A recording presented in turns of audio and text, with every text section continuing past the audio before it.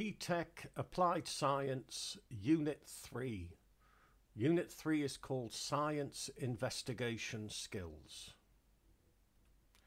Now, Year 2 Applied Science. In Year 1, you do certificate. You do Units 1 and 2.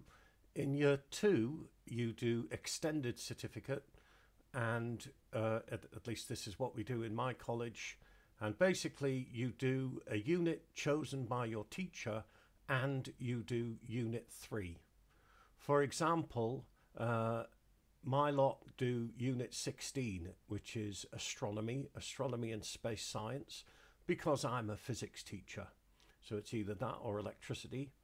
And that is assessed internally. You do reports and your teacher will give them a mark, and some of them will be sent off for moderation. And you do Unit 3, which is the science investigation skills, and that is assessed externally. You'll have an exam in May or June. Looking at the guided learning hours, GLH, notice that Unit 3 is twice as much as the other unit, and that basically means it's worth twice as much. It's 2/3 of the marks in Year 2 is Unit 3. So it's very important. It's worth twice as many marks as the optional unit.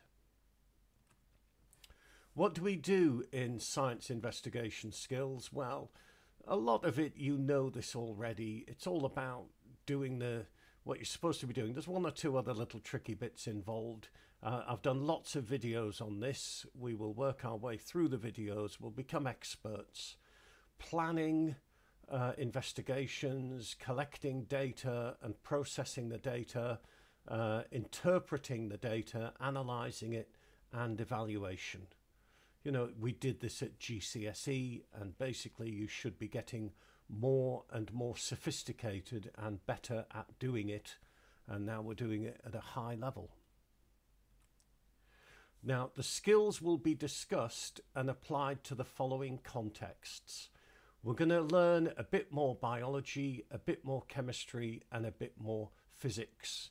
And there are 1, 2, 3, 4, 5 context areas. Enzymes, diffusion, plants, fuels, and electrical circuits. So we'll learn a bit more physics, chemistry, biology, and the skills that we are talking about will be applied to experiments and theory involving these 5 context areas. How are we going to do it? Well, my plan is to cover the theory for a particular context. We'll start learning about enzymes. We'll discuss a selection of scientific skills. We'll do some experiments. There'll be some important key experiments involving enzymes, and we will carry them out.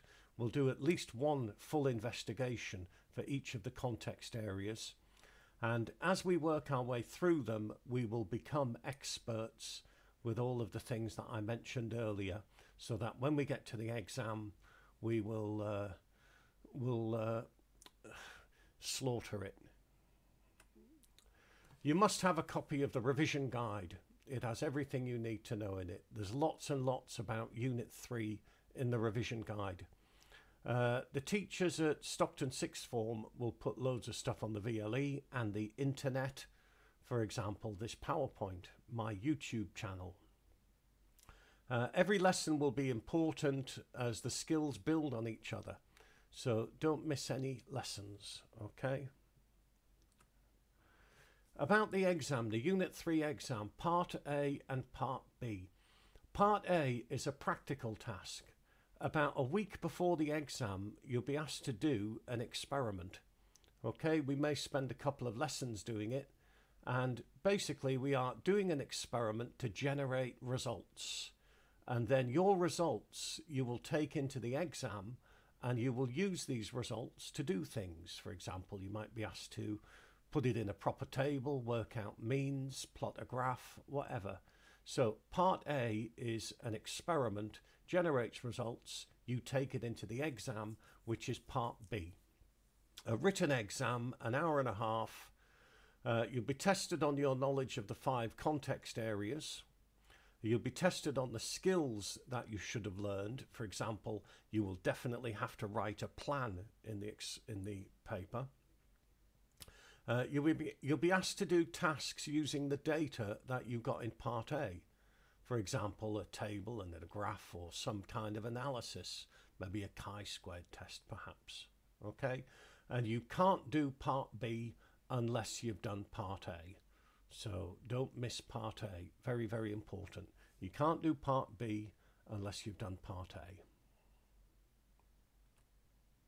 Here are some questions you should be able to answer if you've been listening. What's the title of Unit 3? Why is Unit 3 more important than the other unit that you do in Year 2? What are the 5 context areas? What is the first step in planning and investigation? What does it mean to evaluate? What should you identify? What should you definitely buy if you don't have one already? What is Part A? How long is Part B? Okay, if you can't answer these, then have another look at this video. Have another look anyway.